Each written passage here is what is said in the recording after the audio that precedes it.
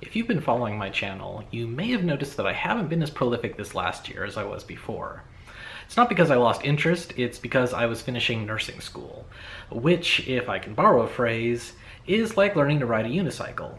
But the unicycle's on fire, and the ground is on fire, and you're on fire because it's hell. Seriously, it's awful. If you or anyone you know is interested in nursing school, run, Forrest, run! But I graduated and I'm now a full-fledged RN, so there's that. When I first got accepted to nursing school, I was really excited to get this new phase of my life started, and I was anxious to go out and buy uniforms and equipment, but I didn't have any good idea of what to buy, and I ended up wasting quite a bit of money on crap that I either had to replace during school or just suffer through. Since I know quite a bit more now than I did at the start, I wanted to talk today to new or prospective nursing students about what I originally bought compared to what I actually finished nursing school with, and answer the question, what do I really need to buy for nursing school?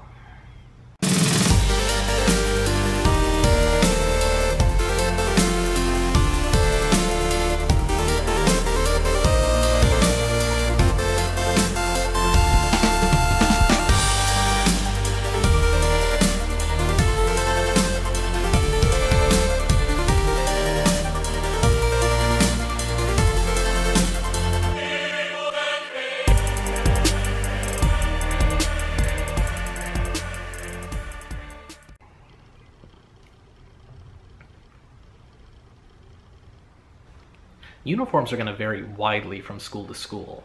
In fact, some schools have their own proprietary uniforms that you buy directly from them, so there's no real guesswork involved. Other schools only have a color scheme for their uniforms, sometimes not even that, so you're left to your own devices to buy your own scrubs, and let me tell you, there is a huge range as far as options, quality, and functionality.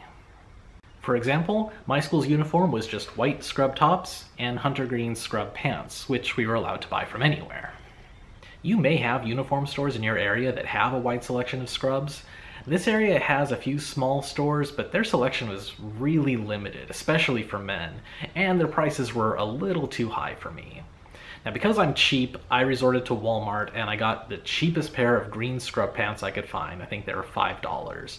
And then went online and got the cheapest white scrub tops I could find. I don't remember how much they cost. I think it was like $10. Well, I quickly abandoned the Walmart scrub pants because I discovered that they have no pockets. So this is my first piece of advice when shopping for a uniform. Get scrub pants with pockets. Lots of pockets. All the pockets. You will need them.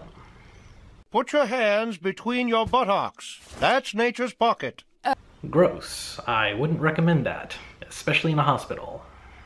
In addition to your wallet, keys, phone, etc., you're also going to be carrying around pens, scissors, stethoscope, blood pressure cuff, and God knows what else on your clinical days, so you need pockets.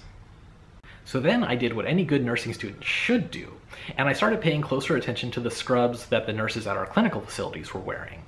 I noticed a lot of them were wearing Cherokee brand scrubs, so I looked them up online. I found that they weren't terribly expensive, they had a wide range of sizes, they had the right color, they had options for men and women, and they had front pockets, back pockets, and side pockets.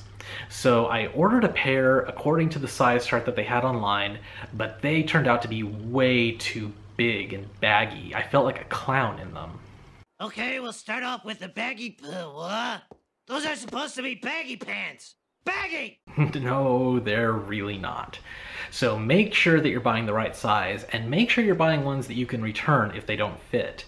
Maybe just buy a couple of different sizes up front and keep the ones that fit. Just return the rest.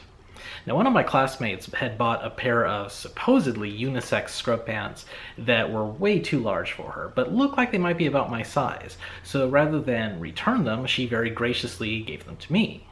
Thanks again, Jocelyn. They were closer to my size, but definitely designed more for women and not for men, so they never really fit quite right. So that's my second piece of advice, is to buy scrub pants that fit your body type. Although I liked all the pockets in the second and third pair of pants, one thing I disliked about all three pairs of pants I had tried up to that point was that they only had a drawstring waist, which never stayed up, especially once all those many pockets were full.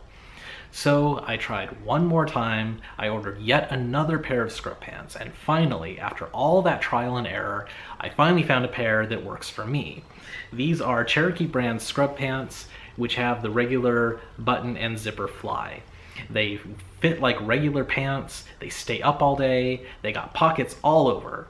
So long story short, I really recommend just getting a good pair like this right off the bat.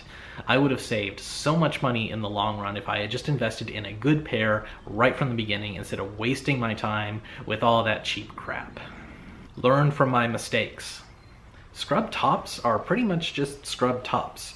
Although, like the pants, many of them are designed more for the female figure than for the male, so if you don't fit into that particular mold, make sure to include the term unisex in your search.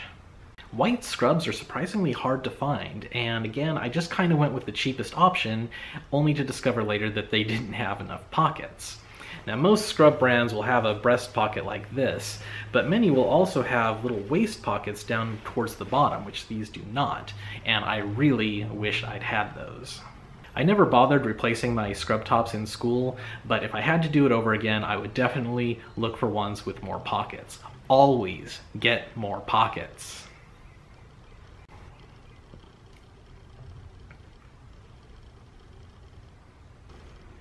I don't have a lot to say on the subject of stethoscopes, probably because it's the one thing I didn't skimp on in the beginning. There are cheap stethoscopes out there, but I actually splurged on a decent one. This is a Littmann Lightweight 2 model with the diaphragm and the bell. You probably won't use the bell very much in nursing school unless you're going into pediatrics or cardiology, but it's better to have it than not.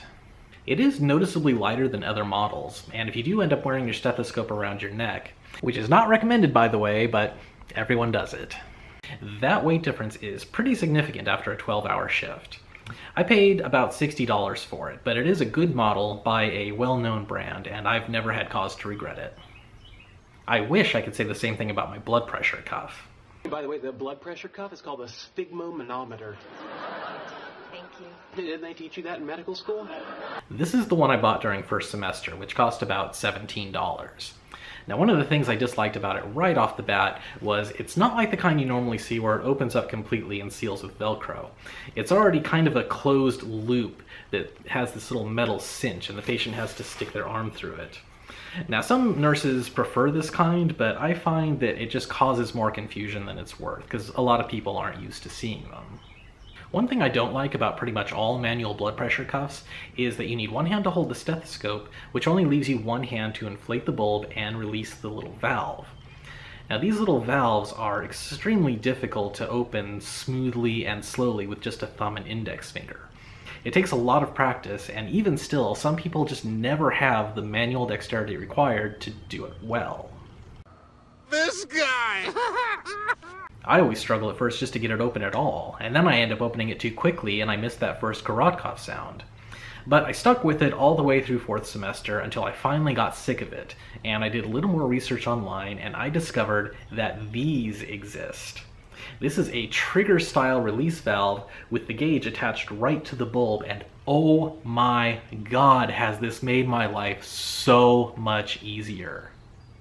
Now, they're not cheap. I actually went with the cheapest option I could find online, and it still set me back $80 as compared to $17, but it is totally worth it to me. Now, I guess it's still a good idea to get used to using the other style, because you will undoubtedly encounter those during your practice, but seriously, I love this thing. I can actually get a BP in record time now and not look like a fumbling moron. Way to go, Fumbles! Did everyone hear that? It's Dr. Fumbles. Apparently, not many nursing students, nursing instructors, or even experienced nurses know that this style exists. So since you may not hear from anyone else, take it from me. Look for a trigger style blood pressure cuff and just pay the money now.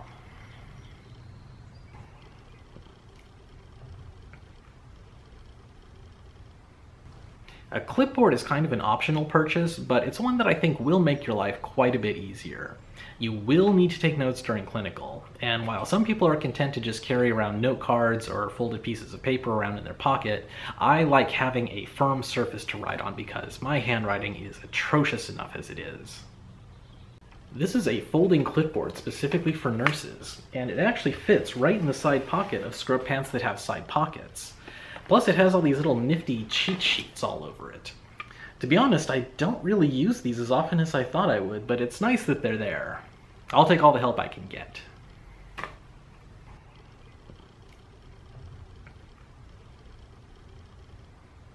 They'll probably, hopefully, tell you this before your first clinical, but when you're looking for a pen light, don't get the LED kinds. That's gonna be kinda hard now because it seems like most of the pen lights now are LED because they're longer lasting and they're cheaper, but they're also blindingly bright. The old style have the small incandescent bulb, which is just as effective but not nearly as uncomfortable for your patients. So when you're looking for a pen light, look for one of these. I recommend getting a pair of scissors like this. These have the spade tip for going under bandages without cutting the patient. I got these at the campus bookstore, and I've seen them at medical supply stores and even at pharmacies. I don't have any real advice to give you. I just got the most convenient pair and they worked just fine. But in the hospitals, I have seen nurses who have like giant pairs with the big ergonomic handles that fold up so they fit in your pocket. And those might be a good idea if you're going into like wound care or something where you're going to be cutting through copious amounts of bandaging every shift. But just to get you through nursing school, something simple like this should work just fine. This is just kind of a quick aside and also a piece of general advice. In addition to a reliable pen, always keep a Sharpie and a dry erase marker with you at all times. You'll probably have to mark a dressing, an IV bag, or some other form of medication container at some point, and Sharpies are the tool of choice for that. Most hospitals and other settings where you'll do your clinicals use whiteboards for taking notes and charting vital signs and such, but they never have enough markers. So if you carry your own with you, you'll never waste a bunch of time searching for one, and you'll look like a hero.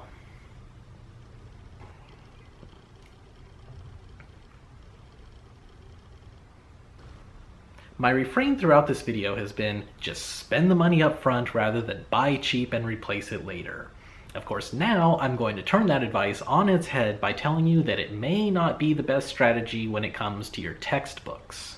What? I agree, that sounds like counterintuitive advice, but allow me to explain. I'm sure it'll vary from school to school depending on your curriculum, but at my school, the campus bookstore sold a huge bundle of textbooks, supposedly containing all of the books we would need over the 4 semesters for over $800. Now in previous college courses, I never paid full price for textbooks. I was always looking to score deals on used textbooks from various websites, and I usually did pretty well. But after all the hoops I had to jump through just to get into nursing school, I didn't have the patience for it because it was a huge number of textbooks I was going to have to search for. So I sucked it up and I bought the bundle. Huge mistake. Some of the books we didn't use at all. Some we only used for 1 semester, and some that we needed weren't included in the bundle, which required me to go back to the bookstore and pay even more money for those. Don't get me wrong, some of those books are excellent resources that you'd want to keep throughout your career, but even those are going to become obsolete and need to be replaced every couple of years. And some of those books were a complete waste of money that I never even opened. So don't get suckered like me, do the legwork, ask around if you can to see which books you actually need for each semester, and then try and find them used wherever you can, or even consider renting them from the bookstore or from an online service. Okay, that's my whole spiel on nursing school equipment. For all you nursing students out there, good luck, I'm pulling for you.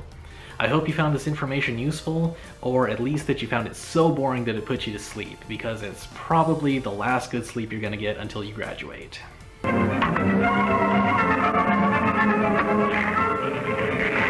wish I could say I was joking, but I don't envy you right now. As always, the like and subscribe buttons are down there somewhere, or you can always leave a comment if you have your own recommendations. Thanks for watching, we'll see you next time. They don't. Any chance you will be done anytime soon? No. Why? Because he started crying and I just made a sandwich and it's gonna get all soggy, but I guess.